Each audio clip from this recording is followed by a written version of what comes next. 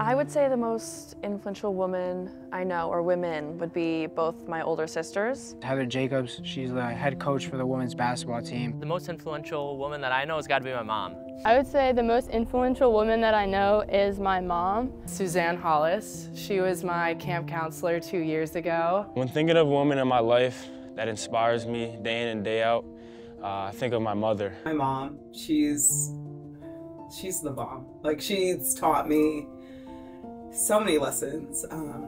She moved here as a kid from Panama with her parents and dealt with a lot as a Black woman who spoke Spanish, living in places that weren't necessarily the most diverse. And she changed my life. If it weren't for her, obviously I wouldn't be here. That's how life works. But she gave me the courage to move out to Boston. I'm originally from Milwaukee, Wisconsin. And without her, she gave me everything I needed to make me believe I can do this. I feel like you really don't see a lot of all the behind the scenes stuff that they do when you're younger. You're just kind of focused on being a kid, but growing up and maturing, she's kind of shared with me all of the tough times she's gone through and currently going through.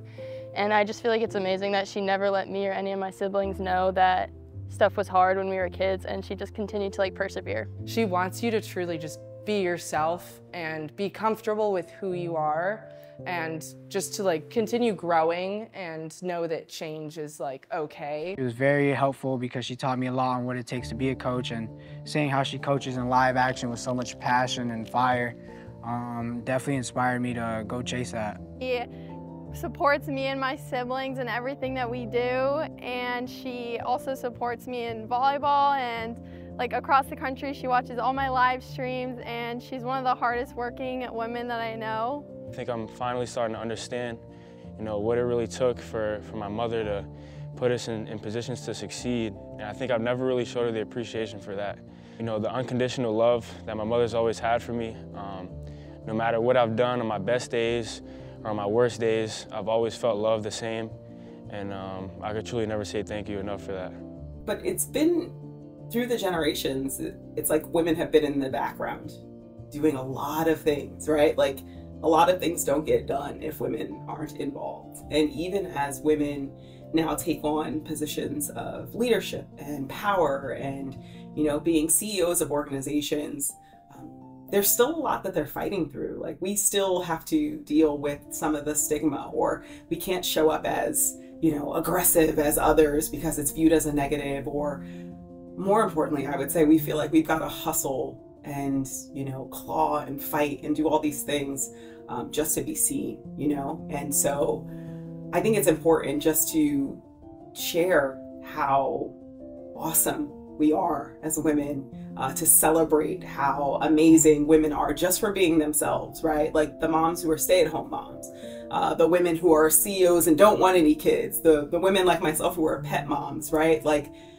We all bring such value to this world, and there aren't enough places that we're gonna hear somebody tell us that. If I could just tell her something right now, I'd just be like, thank you for literally showing me that it's okay to be myself, around anyone, and that if people don't, accept me for who I am, that it's okay, that's fine. I'm gonna find other people that are gonna accept me for me. Thank you, Mom. You've truly given me everything, like I said.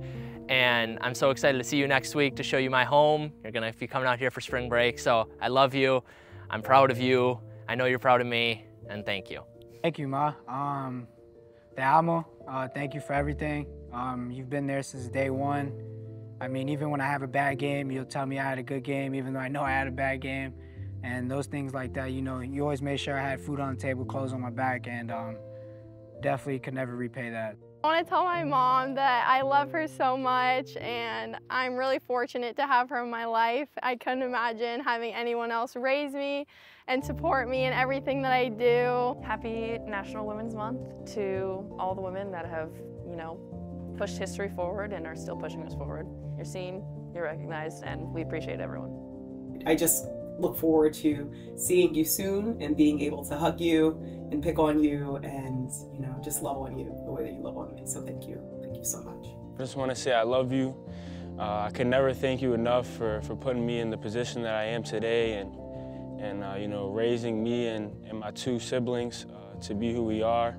And I promise that, you know, no matter what, as a family, I'm always gonna be there for you. And I can never thank you enough.